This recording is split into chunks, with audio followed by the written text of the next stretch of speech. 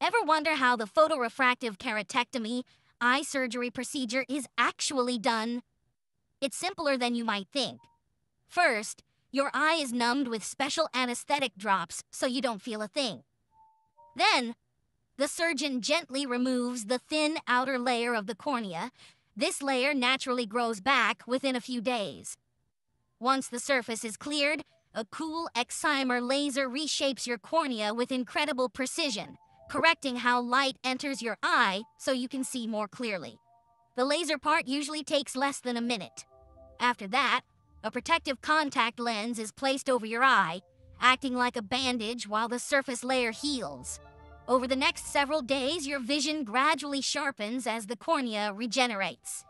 And that's the full PRK journey. From numbing drops to laser reshaping to a smooth healing phase, all designed to give you clearer vision without glasses or contacts.